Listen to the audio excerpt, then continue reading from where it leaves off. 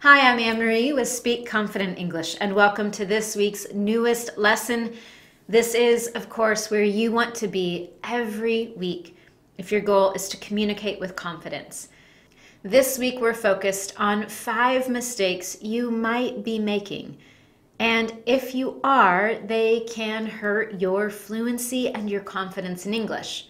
So, of course, we want to stop making those mistakes, and we want to do something a little bit different so that you can start making progress.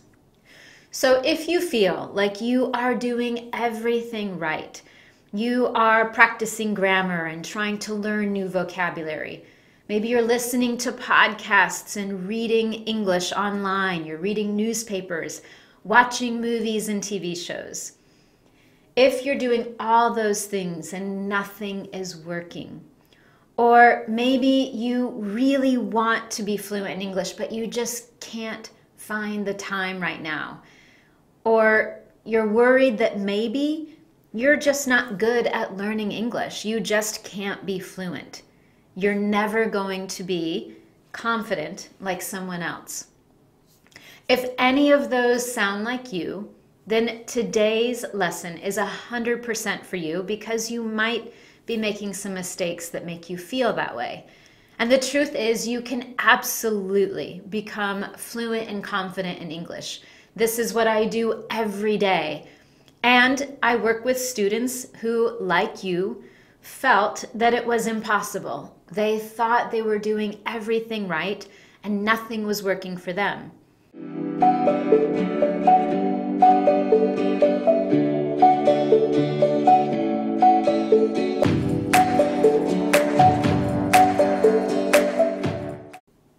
Now, before we get started with the first mistake you might be making, I want to tell you that today's lesson might include a little bit of tough love.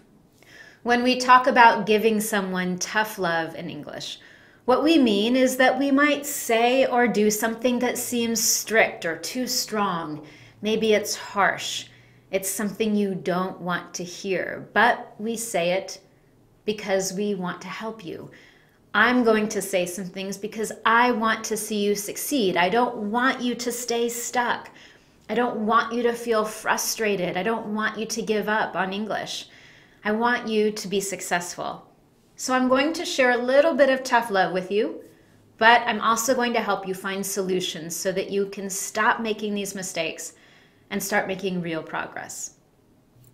Mistake number 1 is doing the same old thing again and again in English. And when I say same old thing, what I mean is that you're doing the same things you did when you first started to learn English. You probably started with a grammar book in a classroom and you did grammar activities, you learned rules, and you memorized lists of words. All of those things are great as a beginner English learner. You have to create a foundation. Of course, you need to understand grammar rules and you need vocabulary to get started. But as you make progress, as you advance, you need to change how you learn and use English. If your goal is fluency and confidence, those don't come from a grammar book. And they don't come from memorizing lists of words. I get a lot of emails with questions like, Anne-Marie, do you have a grammar book to recommend to help me speak English better? Or, Anne-Marie, what vocabulary do I need to speak fluently? And the truth is, it's not grammar or vocabulary. It is speaking and practice speaking that will help you become fluent and confident. So if you're waiting to buy the new best grammar book, or if you're wondering what vocabulary to learn so that you can communicate fluently, I want to tell you that the real answer is learning to use English. So let's try a new way to do that. The first thing I want you to do is put away your grammar book. Yes, grammar is important, but we're going to start looking at how grammar is used in real life. So what I would recommend is that you choose a blog that you're interested in reading in English or listen to a podcast. If you need help, I have a great lesson on 11 fantastic podcasts to listen to in English. So the first step is choosing something to read or listen to in English, and that will help you see how we use grammar in real life. And then the next step, the more important step, is talk about it. You can talk about it with a friend or maybe someone that you work with. Or if you have no one to practice with, you can even practice by yourself. In fact, right now I have a free audio training that you can download where I share 3 strategies to develop the courage and confidence to say what you want in English. And in those strategies, I talk about things that you can do on your own to practice speaking. So you can use those to help you begin to use English in your real life. You're improving your listening, your reading, you're learning to understand how we use grammar and vocabulary in real life, and then you're immediately speaking. You're practicing it, you're using it, and that's how you begin to make progress on your fluency and confidence. Mistake number 2 is closely related. It's I'm doing everything, but nothing is working.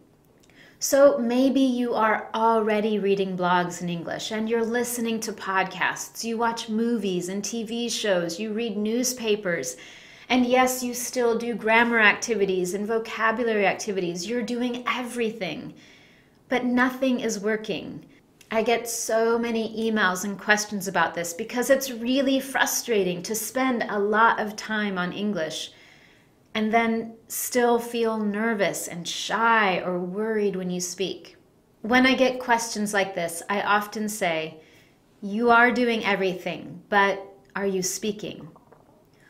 One of the things I notice when I see lists of everything you're doing, there's one thing that's missing. It's speaking. I don't see anything like I'm speaking with my friends at work, or I practice speaking at lunch every day with my colleagues.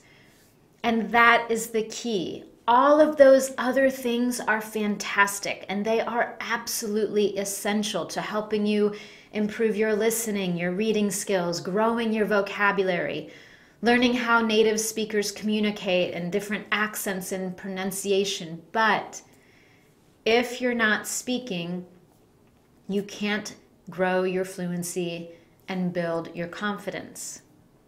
I want to use an example for you. Think about when you first learned to ride a bike. You probably didn't read a lot of books about riding a bike. You probably didn't learn all the rules of a bike or the mechanics of how a bike works. You didn't watch other people and then immediately get on a bike and ride it successfully. Instead, one day someone helped you get on a bike and you were probably super nervous. If you were like me, you were off balance and you immediately fell over. And maybe that fall was painful and you thought, why am I doing this? It's crazy. But you really wanted to learn to ride a bike. Someone was there to help you. They picked you up. They encouraged you, supported you. So you got on the bike again. You tried it. You did it. You moved your legs and you balanced on the bike. Maybe you fell again, and each time it was less painful, less difficult, and it was easier to keep going forward. That is exactly how fluency works, and that is what happens when you begin practicing speaking. It is hard at first, it's challenging, and you might make some mistakes, but it's important to keep going forward, and the key is that you're speaking. Now, if you are a really shy and nervous English speaker, this is the hardest part. The idea of making a mistake is terrifying. It's the one thing you don't want to do. So what I recommend is that you make sure you find someone, a friend, a colleague, a teacher that you are comfortable with, someone that makes you feel comfortable, that supports you and helps you go forward. That is who you want to practice speaking with. Now you might think, Anne-Marie, this all sounds great, but I have no one to practice with. No one near me speaks English. There are a couple of suggestions that I have for you. One, you could try to find a language partner online. It is a challenge to do that, but there are many websites. Or you could try something like meetup.com, which is a place where people who have similar interests get together, and maybe there is an English-speaking group near you. If you're not ready to practice speaking with someone, you can do some activities on your own that will help you make progress. Again, I have that free download that you can listen to and learn those strategies that you can work on by yourself and still make progress in your fluency and confidence. And my third recommendation is invest in yourself, invest in your English. If it's important to you, if you have a dream that you want to accomplish and you need English to do that, invest in it.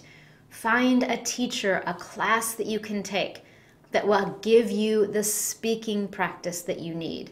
Not another grammar class, not a bunch of vocabulary.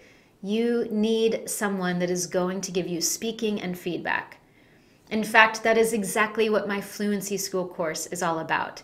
Fluency School was specifically designed for shy English speakers who want to practice speaking and who want to do it in a really friendly, supportive, and motivating community. So if it's important to you, then investing in what you want is also a fantastic option. The third mistake that I often see is focusing on the negative, believing that you can't. When nothing works and you're feeling stuck after years and years of study, you start to think that you just can't speak English. Maybe other people can be fluent, but you can't. You're just not good at learning languages. You can understand English, you just can't speak it. Negativity is powerful. Negative thoughts make us feel unhappy, stressed, and unsatisfied. When we focus on the negative, it often leads us to feeling afraid and ultimately to giving up. But I want you to think about those negative thoughts a little differently. Of course, there is a lot of advice online that says turn negative thoughts into positive ones. And I don't agree 100% because the truth might be that you can't speak English fluently yet. It might be true that you're not confident in English yet. It might be true that you don't have a high level of vocabulary or you can't speak like someone else does in English yet. Did you notice that key word that I used again and again, the word yet? The word yet means up to now or at this point, but it also gives us the hope and the feeling that it can change. It might change tomorrow, it might change next week. If we work on it, we can make progress. There is the opportunity to reach our goal. So what I want you to do is to start focusing on the power of yet, instead of thinking, I can't. And if you're thinking, but I don't know what to do, I don't know how to take a step or make progress, my big hint is follow the tips that I'm giving you today, whether it's finding a language partner, doing an activity where you listen to a podcast and then practice speaking about it. You can use the strategies in my free audio download, or maybe investing in a class. And we'll talk about a few more strategies as we go, but all of those are great steps to take that mean you are beginning to practice speaking in English, which will help you reach your goal of being fluent and confident. The fourth mistake that I often see is believing that you don't have time. Remember earlier in this video, I said I might give you a little bit of tough love today. And this is where I'm going to do it. I often hear people say, I really want to be fluent, I just can't find time, or I don't have time. And it's true that when we want to accomplish something, we have to commit to it. We have to work on it. And that takes some of our time. It might be running a marathon, participating in a competition, learning to play the piano, joining a choir. It might be losing weight and getting fit. those do require daily effort, and fluency and confidence in English are the same. It does require daily effort. It requires some of your time. Now, it doesn't have to be hours of time every day. It doesn't have to take over your life. It might be 5 minutes on Mondays and 20 minutes on Tuesdays. But here is the tough love. Here's the truth. It's not that you don't have time or you can't find the time. The truth is, you won't. You want to become fluent in English, but you won't wake up earlier than normal to do a little bit of studying. You want to be fluent in English, but you won't practice speaking with your colleague during lunch. You want to be fluent in English, but you won't make time in the evening to practice. That's the tough love. The truth is, we make choices about our time, and we make choices about our priorities. Now, it might be true that right now you do want to be fluent, but it's not a priority. You won't wake up earlier to do it, or you won't find time in the evening. And that is absolutely okay. There's nothing right or wrong about your priorities, but it's really important to be honest about them. And here's why it's important. If we only believe that I can't find the time, then we get frustrated and upset when something doesn't work or it doesn't happen fast enough. So we start to believe that it's not possible for us, that no strategy will work for us. But that's not true. You absolutely can become confident in English. You absolutely can become fluent. But it does mean giving time every day, and it means speaking practice. It means that you are using the language. It means that you create time in your day for it. It becomes a priority. And I can tell you that the students who are most successful in English, this is what makes them different. This is what they do. They find time in their day for English. They create space for it. And again, it might be 5 minutes on Monday while they walk the dog. On Tuesdays, maybe it's joining me for a class. And on Wednesdays, they listen to a podcast on the way to work. And then they talk about it a little bit. But every day, they're doing something in English. And that is the key. And finally, mistake number 5 that I want you to avoid 100% is giving up. If you are making the other mistakes we've talked about, then of course you would feel discouraged and frustrated and you'll think it's just not possible.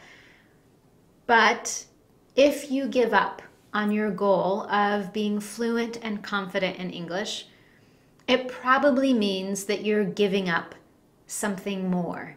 It might mean giving up your hope for a promotion at your company, or it might mean giving up your hope for the most amazing dream job in English.